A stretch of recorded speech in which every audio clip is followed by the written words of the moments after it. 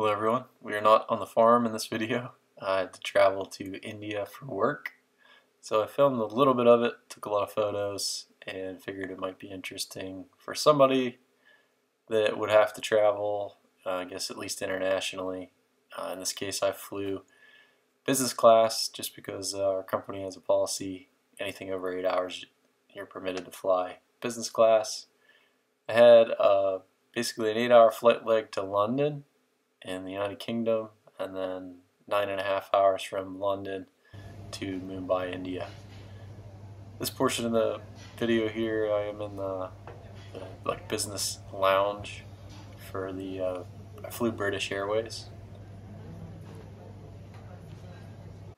Here's when I landed in India. This is at the Mumbai airport. There's the old double-decker plane there. This is the, I guess it'd be the inbound side of the airport. Looks fairly nice. The inbound side is not as nice as the outbound. The outbound is very nice. But this is after we got out of the airport. We're walking with our driver to the vehicle. He's pulling that suitcase there. This is the parking garage. Tons of motorcycles. That's their most, I would say, their most popular means of transportation. Very small vehicles and lots of motorcycles.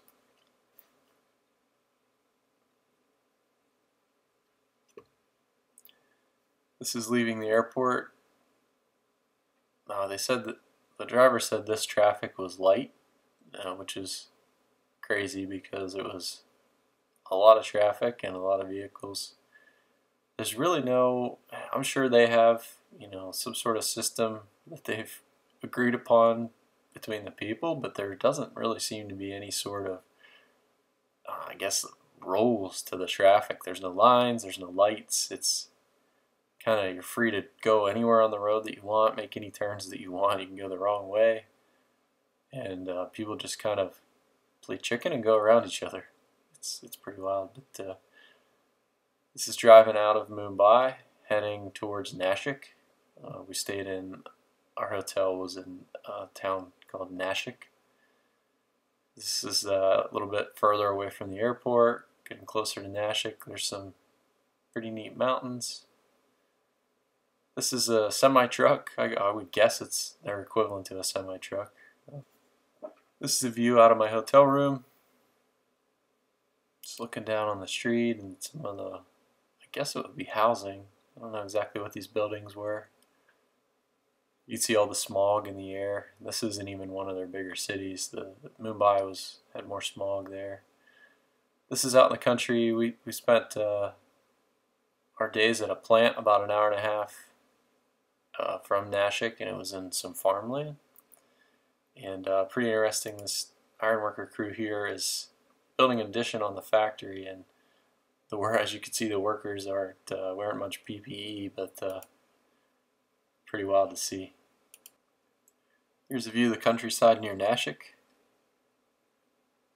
They did have livestock. They kept sheep and goats, mostly, I would say. They did have a lot of cattle, but they don't eat them. It's a sacred animal there. Most of their food, they eat vegan and chicken. You can see there's a lot of garbage on the side of the roads. Actually, they're doing they told us that their new road construction utilizes garbage as like fill material. So we did see some roads where they excavated down probably, I don't know, 6-8 feet, and it was all, the excavation was all through garbage. It's kind of wild to see. Here's some evening traffic. This was about 9 p.m.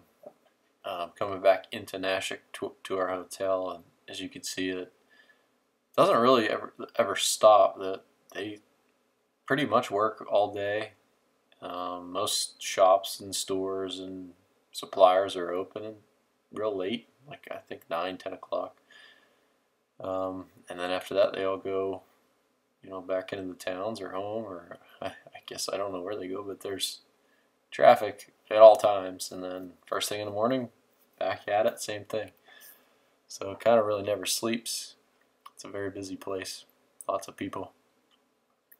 This is some of the farmland. You can see that motorcycle carrying a big box.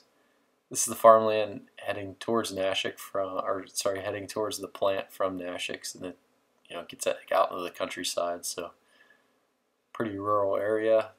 They farm a lot of grapes, I guess, and onions. It's like their two main crops, at least in that area. Tons of grapes and tons of onions. This must have been like a wedding or an event. They had like food trucks, a band. This is a view from the rooftop of our hotel. It's pretty nice. There's a swimming pool there, and where those blue lights are. This is a view from the plant. This day I was missing home quite a bit because I was watching this neighbor plow his fields. Made me think of home. This is where we drove through like a mall area. It was nice. One of the nicer areas that we had drove through.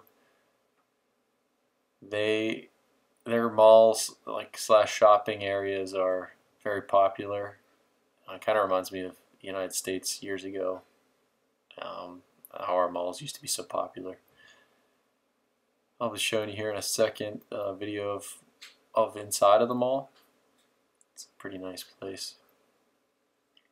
You can just see the crazy traffic, tons of motorcycles.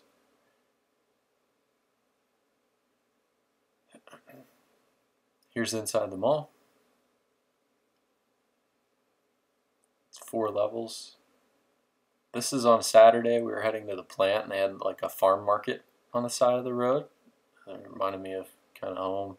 They don't really have grocery stores there, so most of the people seem to procure all their food really from farmers, it looked like.